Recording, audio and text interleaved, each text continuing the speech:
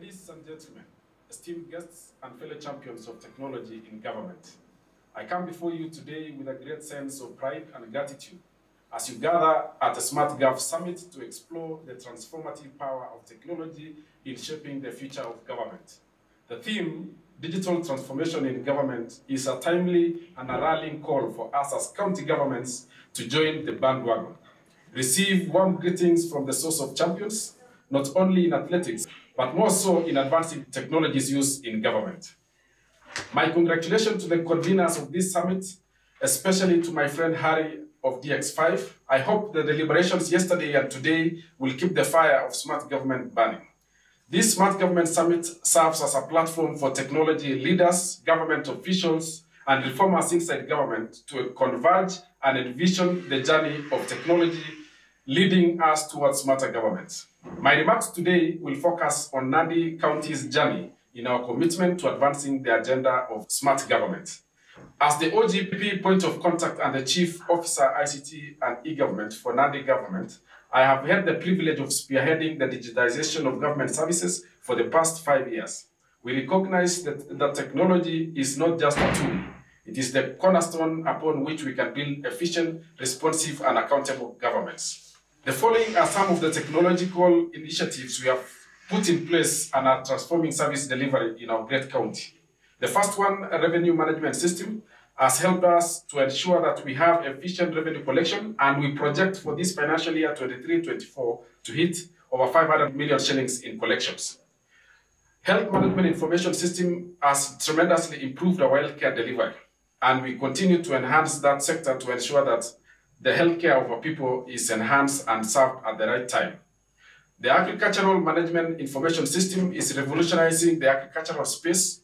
Especially with the ongoing registration of farmers, we are making great strides in collecting enormous data in the agriculture sector. Our GIS lab continues to help us transform the landscapes as we currently are developing our spatial plan, which will be completed in a few months. Finally, the Hello Tractor is transforming our fleet management of tractors, especially as we ensure that farmers get access to these services. On open data for transparency, one of our proudest achievements came when we partnered with the Open Institute to launch the Data Desk, an open platform that publishes government's data from all sectors in various accessible formats. This initiative was recognized at the recently concluded OGP Summit in Estonia, and we were awarded for Emerging Top in Africa on digital transformation. This award speaks to the fact that transparency and accessibility of government data are essential pillars of smart government. Ladies and gentlemen, moving to citizen engagement, in 2021 we were recognized at the People's Choice Awards during the OGP Summit held in China, where we emerged first runners-up, again in Africa. These accolades came after we implemented a toll-free call center, which has enabled citizens to engage with government and access services seamlessly from 2019. The center has handled over 130,000 calls to date, and this is a testament to our commitment to inclusivity and citizen-centric governance. This year, we are currently implementing our second commitment on open contracting, ensuring transparency in procurement. The process of implementation and open contracting platform for procurement, which will make the entire procurement process open and transparent, is currently underway. It is another step towards ensuring accountability in government transactions. None of these achievements would have been possible without the unwavering support and commitment of our top leadership, led by His Excellency Stephen Sang. His vision and dedication to using technology as a means to improve service delivery have been instrumental in our journey towards a smarter government. Towards AI-driven governance, we look forward and ahead to ensure that we are at the cusp of unveiling our comprehensive human resource system and a new chatbot, which will empower the non-residents to make sense of the vast amounts of data available within our government. This is our way of leveraging the potential of AI in government decision-making, ensuring that our policies are data-driven and people-centric. In conclusion, ladies and gentlemen, Nandi County's journey towards a smarter government is a testament to the transformative power of technology when harnessed with clear vision and unwavering commitment. We believe that our experience can serve as an inspiration to other county governments and leaders around the country, showing that with dedication and innovation, we can build county governments that are more efficient, transparent, and responsive to the needs of our citizens. I invite all of you to our great county. We love experimenting with technology, and you will find a great partner. We would love to spearhead emerging technologies like blockchain in managing our land records, IoT in our fleet management, and AI in our agricultural sector. So karibuni sana, and as we say here, go going.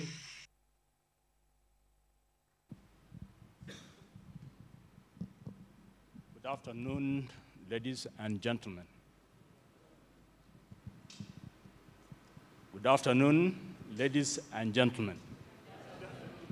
At least now I can hear. It is a great privilege to be with you in this particular summit. And it is essential that we appreciate that the theories that we have been talking about here actually reaches the ground. In our journey as a county government of Narok, there is a lot that we have already done, and a lot remains to be done. Narok is a nice county. Narok envisions that the citizenry will be digitally empowered. In other words, we are saying the most important person or asset in the county are our own people. It's not necessarily the technology. The technology can be there, yes. But the citizenry, the one who enjoys the services that the government provides, is the person we aim and envision that they will be empowered.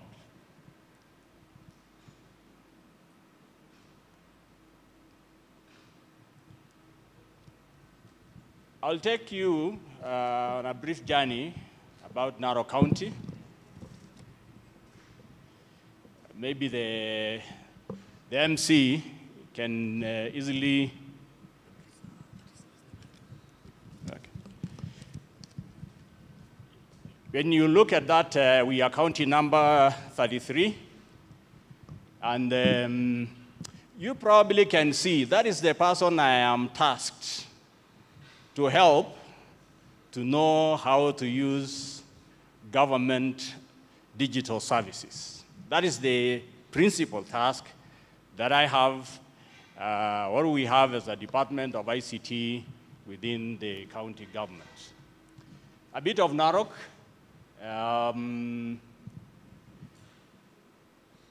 We have a rich culture. You know the Maasai community. We are endowed with a number of resources, and we accommodate so many other communities within the county. The number of square kilometers is 18,000 kilometers. Number of people within Narok County, 1.2 million. We have 8 sub-counties. Masai Mara, no one needs to be introduced to Masai Mara Game Reserve. We are home to it, the 8th wonder of the world. Narok County government is performing well in certain aspects, like, for example, the control of budget for the year 2022-2023. We are among the top five counties that were able to collect from our own source revenue 2 billion.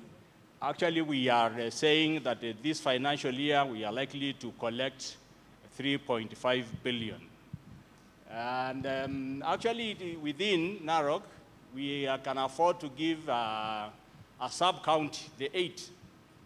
We can afford to give 100 million for development because of the resources that are available. And probably in the coming months, in the coming years, you will see how Narok is going to be transformed. And of course, The ranking, as we have seen in the social media, different platforms, the ranking of the performance of the governor has been ranked among the top 5 in the country currently. And we are happy. But I go back to my photo. That's a typical Maasai, proud of his cows. May not be so much attuned to what the government provides, but now we are living in a new environment, and we have the responsibility to ensure that these people learn how to use the technology that is there. As IT, as an IT department, we have a certain core mandates. These core mandates are basically, as you can see, we have talked about digital infrastructure in this forum. We have also talked about digital systems, policy frameworks, and digital skills.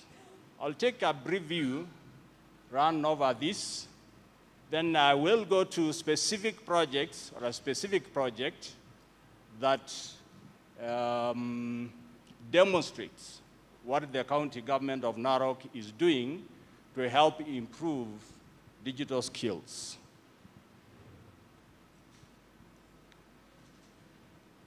We recognize that the foundation of any digitized or small county infrastructure is very important. And for us to be able to move forward, we need to have a robust infrastructure. The CS has just been here.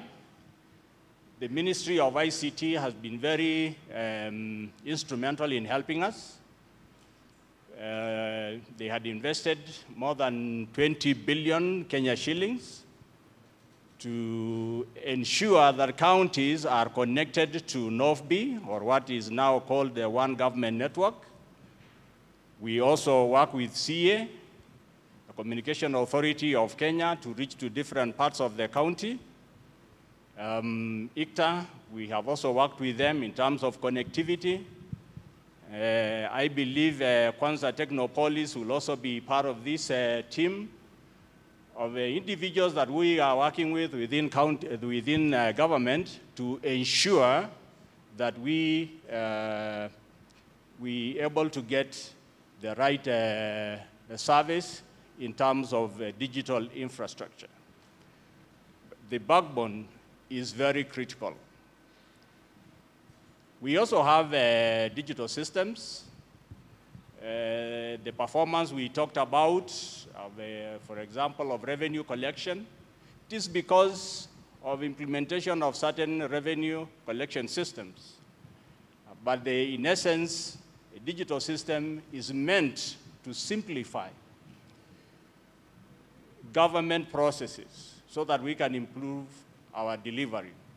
It is meant to simplify the sharing of information, the enhancement of efficiency, the reduction of redundancies, the promotion of transparency, allows collaboration, and most importantly, that the decisions, the information got from the systems can help data-driven decision-making processes.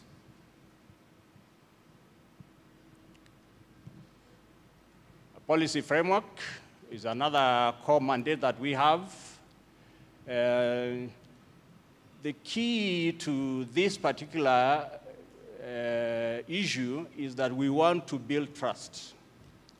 When somebody gives us their personal details, it is very important that we have a policy framework in place that makes sure that what we have is properly protected, that it remains private, and that we follow the regulatory frameworks that are provided by the national government or the ones that originate from the county.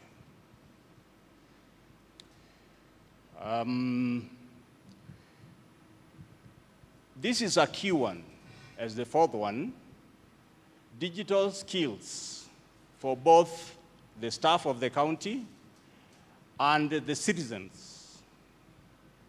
We have set up a center, and we do not look at technology as a success of its own, because the most important thing is that the person that we have is the one we are going to train so that they are able to then use the technology.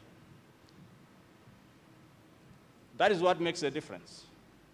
I can lay the cables, the fiber cable, I can have the system there, I can have the policy, but if the person is not empowered, then we will not have achieved our goal. It is therefore important that we adhere to the principle of supporting digital skills. There are quite a number of programs that we have done before, but in the future, we are going to expand some of these programs. But in a nutshell, somebody said, simplify. What is it that you are trying to say? The person who was looking after his cows or her cows is the person I have to help to use, to understand, to navigate the various technologies and tools that are available in the market. The panelists that preceded, that had a session previously, discussed basic digital literacy. That is the same thing, and we will be together trying to push this particular agenda. Because by helping people to understand how to use technology, then that is how we really can move on. I don't know why the photos are missing, but I believe I will make my point. That's just a center. We have a center that we are using, and we have programs that we run in that center. We have digital hubs that are there, and we are going to leverage on what government has provided. What the CS has just mentioned, actually Narok County is going to get 500 hotspots out of that program, and we intend to be able to leverage on that. We are also going to have hubs in each of our wards, and there are 30 wards in the county, and we will ensure that these digital hubs are there. There are online resources that we also provide. We will also be interested in doing a PPP, collaborating with the private sector. This will help push forward the agenda of training our individuals. What has been the impact? New skills. And when you have a new skill, you improve your employability, improve ability to deliver service in a more responsive way, in a more efficient way. You have new skills, you can also be an entrepreneur. You can innovate using the new skills, and you hence can make a difference. When we empower citizens, it becomes easy. They can be able to run their businesses wherever they are, irrespective of a place where, and even the time that they are looking at they are providing that service. What we intend to do? what we intend to do is that we will continue encouraging continuous learning. We will want to broaden, we will continue to broaden access to these resources. We will collaborate with the industry. We will do the monitoring and evaluation to ensure that what we have done can be measured, and we can go back to areas that we feel we may not have done well, and we will be in a position then to improve the service delivery that we offer to our citizens. So what have I said? I've said digital infrastructure, digital systems, policy frameworks, digital skills are core to a smart government. Empowering citizens with digital skills needed to drive the digital age. We are doing the foundation so that it is inclusive, it is efficient, and innovative. That is what we would say it's a smart government. Together, that is the exhortation at the end. Together, let us continue to build a digital future for all our citizens. Thank you.